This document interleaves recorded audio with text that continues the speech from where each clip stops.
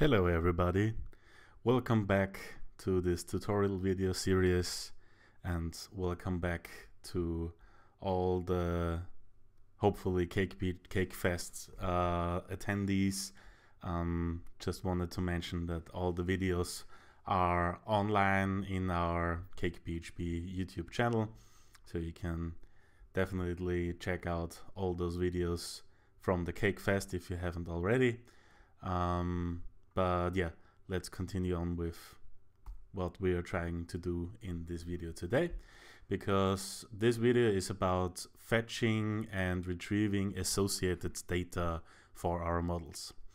So if we jump back to all the videos which are already present in this tutorial series, we have basically these three main models here with the categories, the blog posts, and the meta fields. I just cleaned up a little bit of its content and just wanted to show you a little bit what is currently present. So we have three categories where cake versus pie has two blog posts inside it. The pineapple on pizza doesn't have any blog posts inside it, and the useful plugins only has one blog post inside it. And the only blog post which currently has meta fields is the CakePHP 4.5 release. But currently what we are trying to achieve now is inside of our cake versus pie category, we have our cake 4.5 release blog post, and we want to show the meta fields inside this template. But currently, if we look into our code base, so if we go into templates, categories, view, we are trying to go through all the blog posts inside our category, and inside of our blog posts all the available meta fields inside them. But as you can see here, we are trying to output the meta key and the meta value of the field, but nothing is being printed out in the template. Why is that? Well, by default, CakePHP doesn't do any lazy loading in that regard for any associated fields or associated models in that sense. So you have to specify which data should be fetched for each template or for each controller method. So if we go into our source controller, categories controller, inside the view action, we see that we fetch our category ID, which in our case is just the ID 1.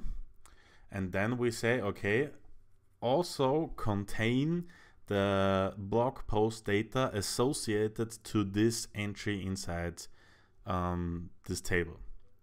That's why we are getting all the related blog posts inside of our view template, but we are not currently specifying that the meta fields should also be fetched as well. And this needs to be here inside the contain part. So related to the blog posts, we need to open up another array of associations in that regard and specify inside the blog posts also load the meta fields. And if we now go back to our view, we can now see, okay, now we see the CakePHP 4.5 release has a body meta field with this is a body text, and an image meta field with here is some image meta info. So basically what I'm trying to say here is whenever you are fetching data with CakePHP, you need to specify which associated models you also want to fetch. Because by default, if I also just remove that and we are not containing any additional associated models, CakePHP doesn't load any additional models besides the main root model. And yeah, this is one major design decision you have to remember all the time whenever you're developing your CakePHP app, that whenever you're thinking you're missing data or something isn't well matched up in that regard, you have to make sure that whenever you're fetching the data from your model, you're also telling CakePHP and therefore the model that you also need to fetch the associated data.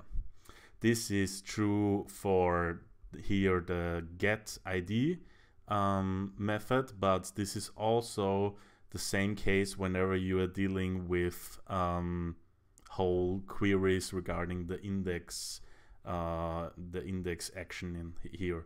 So if we are trying to show blog posts and the meta fields inside the index table here as well, we first of all have to do a little bit of cleanup here. So we say query is this categories find. So the find is basically create a query for this model, and then we can say contain, and here we have basically the same array structure as we have down here.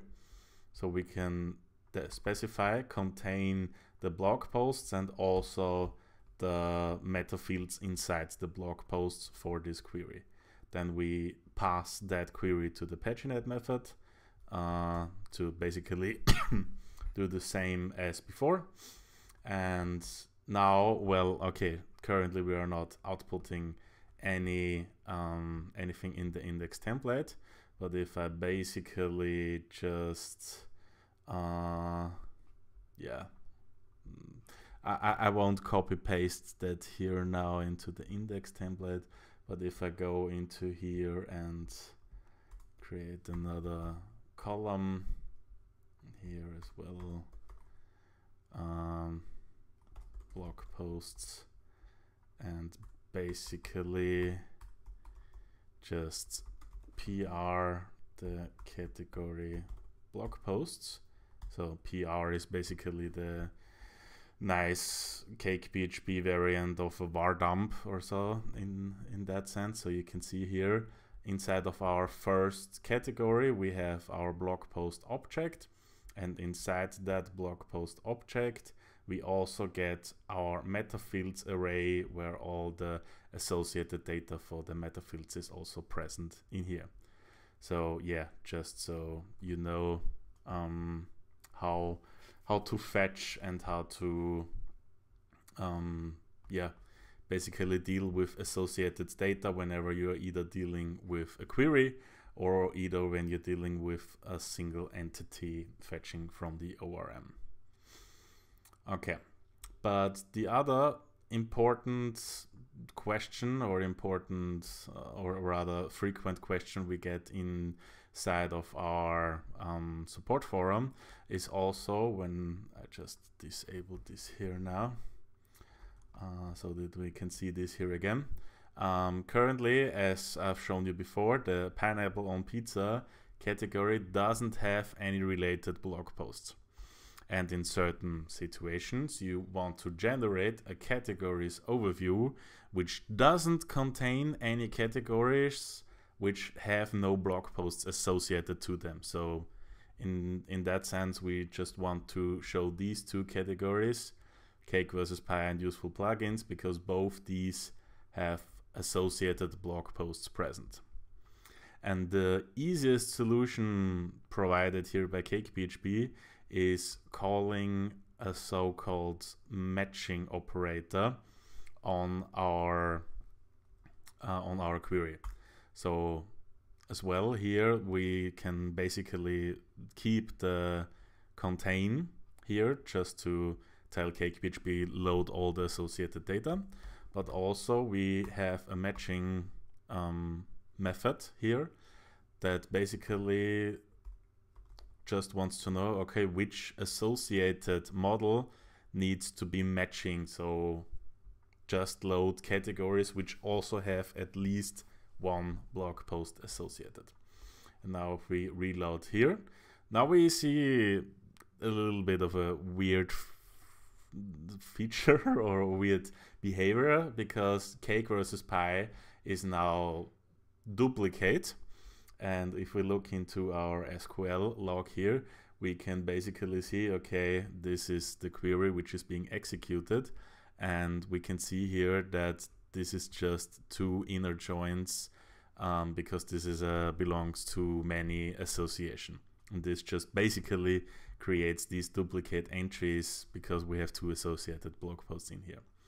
If we look into the documentation regarding the retrieving data results sets, we can look for the matching section here as well, which basically also tells you the same thing, where you can also filter more matching stuff, where you can say, okay, match all the here blog posts which have a specific name. You can also do that. But the important part I'm referring to here now is, as this function will create an inner join, you may want to consider calling distinct on the find query, as you might get duplicate rows if your conditions don't exclude them already. And this is basically what we're having here right now. So we need to now also specify distinct, and distinct in SQL, basically you need to specify which column you want to have. Now, some of you may already know that this is not working if we're just specifying the ID, because if we now look into our error integrity constraint violation, column ID in group statement is ambiguous. Why is it ambiguous? Because, well, categories has an ID column as well as blog posts has an ID column. But what we want here is the ID column of the categories need to be distinct for our index action here in the controller. So we can specify the CakePHP model name dot column name for our distinct, so that we now have exactly the result that we want to achieve. So these are just now categories which definitely have at least one blog post associated to it. And the same can be done basically in reverse. So instead of only showing categories which have a blog post, we can also show categories which have no blog posts. And this is pretty easy because we just need to call not matching blog posts. And now we get only the one which doesn't have any associated blog posts inside them. Just so you're also sure that the contain also works. If I go back to here and output the associated blog posts here as well, we can see again that the blog posts and the meta fields are here as well. And yeah, basically only the two categories are now here being in the result, because, well, they have associated data inside them. But yeah, this is basically what I wanted to show you here today, because this is a rather frequent question in our support forum. So to reiterate, CakePHP doesn't lazy load or auto load any associations by default. You have to tell it to load associated associations via the contain field inside the either the get or the query methods. And if you want to filter by these associated models, so you only show specific entities regarding their associated data, you have to use matching or not matching in combination with distinct.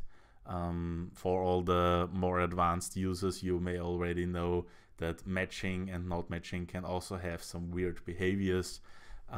This is also kind of mentioned here as well, because you can also use inner join with and left join with regarding of what exactly you are trying to achieve with your query.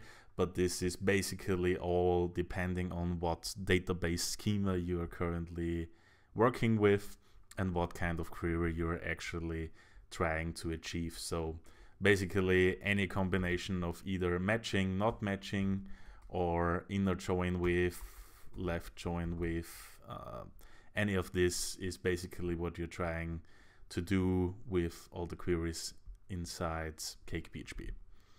But yeah, I hope this definitely cleared up some probably major confusions regarding how the query system works and how to fetch associated data.